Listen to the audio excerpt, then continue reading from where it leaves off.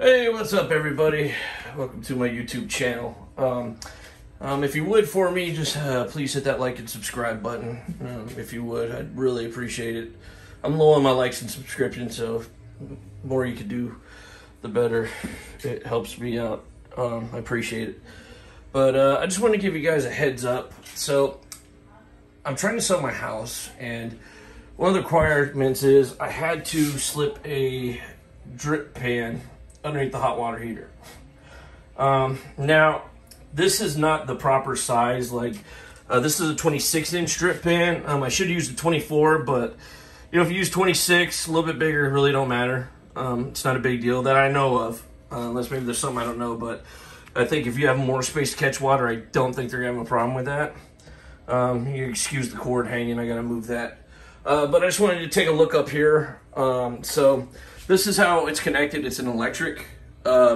So basically what I had to do was, you know, I had to, excuse me, that's my mom-in-law yelling.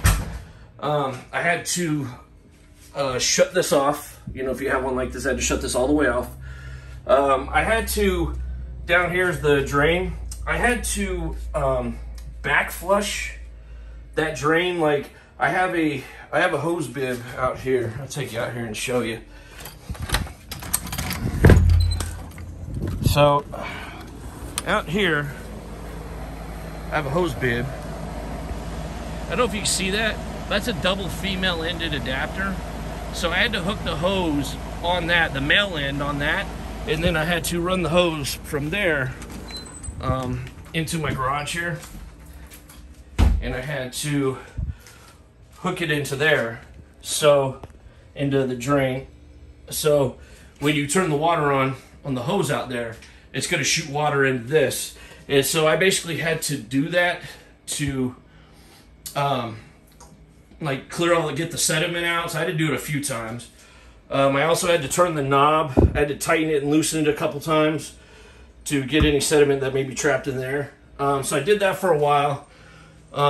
A lot of sediment came out, a bunch, and so once I started seeing that I was just getting constant flow, because what I did too is I power washed it. Once I had the hose on there and I had that valve open, I went ahead and opened this up, right? But like I said, remember, shut off your power. That's very important. If you do not shut off your power to this unit and you empty it of water, you will burn out the heating element and you will have to get this thing replaced. So please remember, shut off your power before you work on this unit.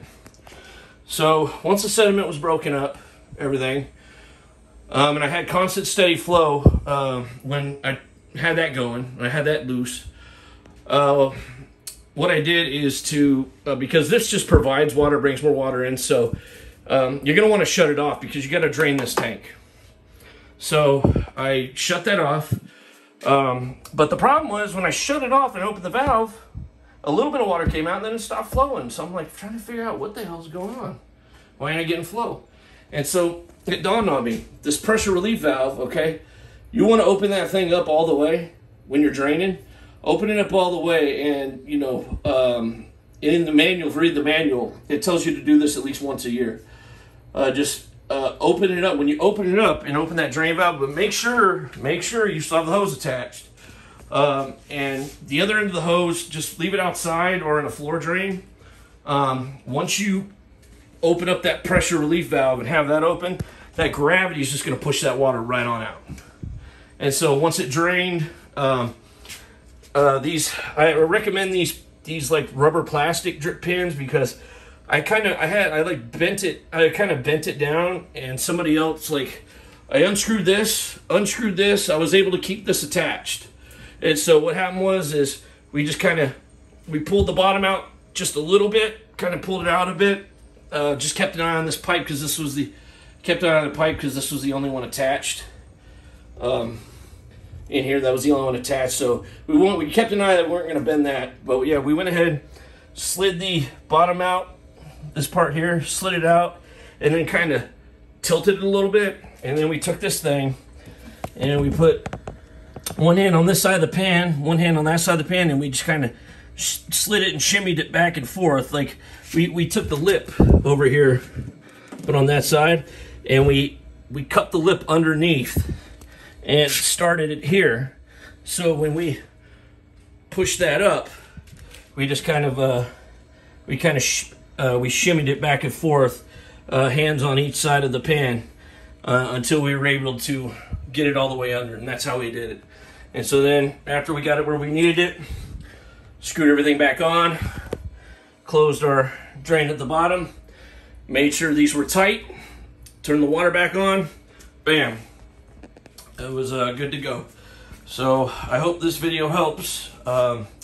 Take it easy and have a good day.